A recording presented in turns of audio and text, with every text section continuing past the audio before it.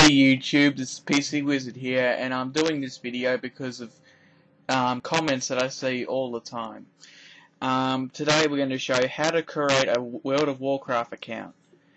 And on that note, I will also be making a video. Well, I've made it, I just got to do some final touches on it, on the video, on how to put Snow Leopard on your PC.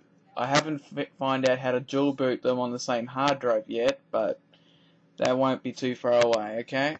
Now, for today, we're going to show you how to create a World of Warcraft account. First, you can either do it two ways. Once you've installed the game, you need to go to your Internet Explorer, which is, I use Firefox, and go to worldofwarcraft.com, which will take you to the community site. Yeah, the death of the Lich King is finally come at hand. The final new dungeon for Lich King, but the new expansion that's coming will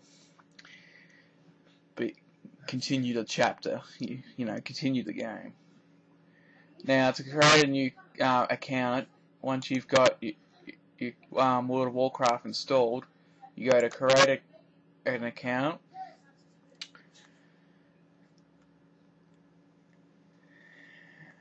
Do you have a Battle.net account? Well, if you do, click yes. If you don't, you have to create one.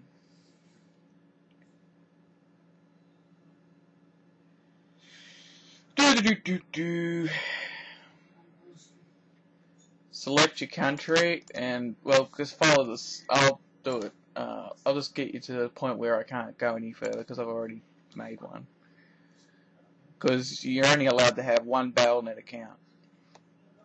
And just scroll it down and click I accept. Put in a name, your email address. See, this is why I can't create one, show you how to create one completely, because it's locked to your email address. Choose a secret question and an answer, and hopefully you can read. Just type that in the box here and hit continue. Now I'll go back, and once you've filled out, it will take you to this page, obviously. Well, once you log in,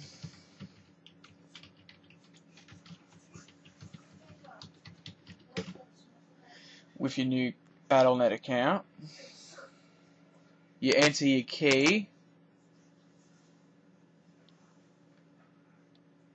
and then you click Add Game.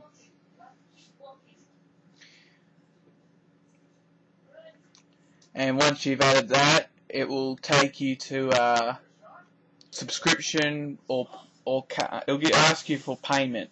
Now you can either you can either pay by credit card and have a subscription, or you can pay by prepaid cards, which you can purchase from EB Games or another game shop that sells them.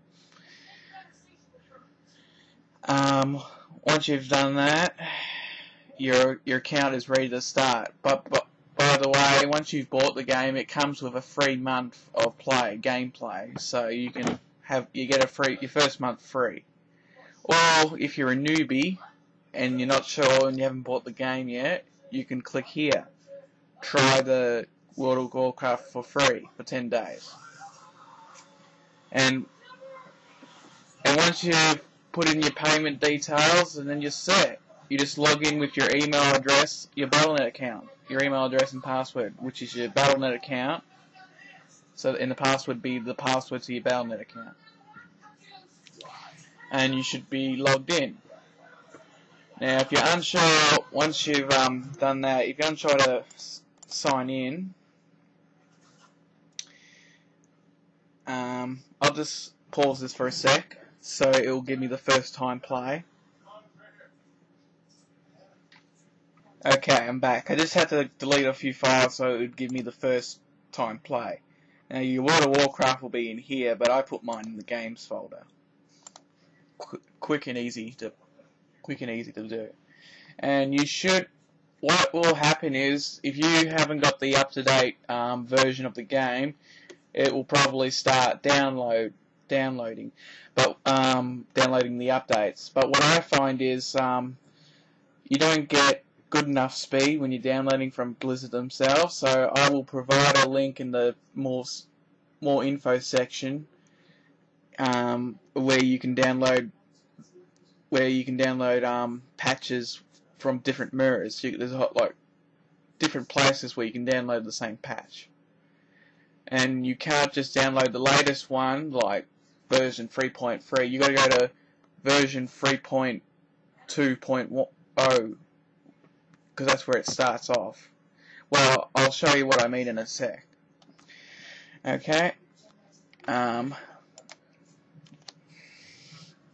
Let's start the game. Once you hit play, once you've downloaded the updates, it will take you into the game.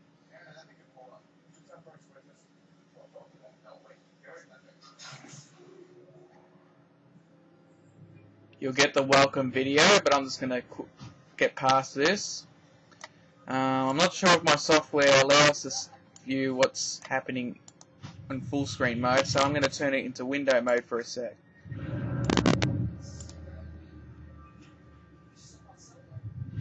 Okay, I wasn't sure if this program I'm using supports full screen mode, so to record it. So you don't have to worry about window mode, it's so you can see what's happening. Now, you'll get the welcome screen. Now you may want to go into video settings and change it. Change it to Ultra to get the best quality.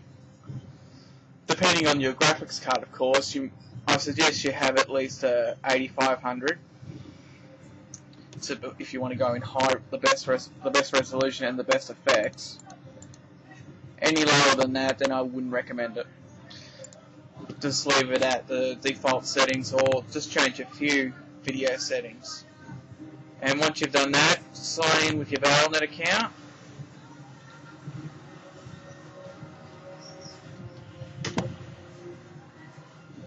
Now I have multiple accounts linked to this. Here, you'll get to choose your realm. This is another thing. People are saying, well, what do I do once I've logged in? Okay. Now, I suggest if you live in you select your region. If you're not a United States person, then don't go to the United States. Select around where your country is. This is for Australians. Most of Australians are signed in this realm. What realm style, is normal, where they can't attack you, other players can't attack you, unless you challenge them or they challenge you. Or you can challenge roleplay, which allows you to force on a player combat where always you're at risk of being attacked by someone. Roleplay is have a striking name, conversation, and behavior rules for player interested in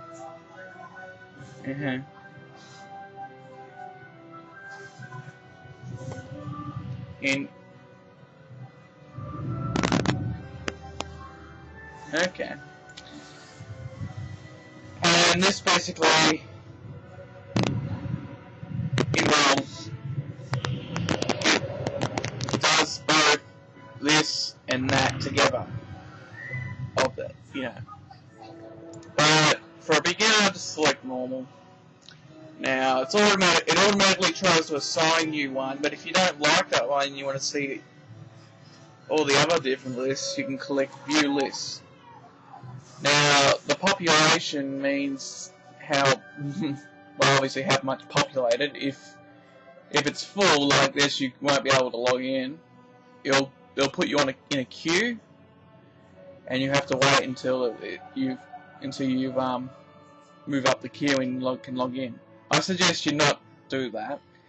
Now, new players, which means it's a new realm. It's just been created, so there'll be new beginners like yourselves mostly in the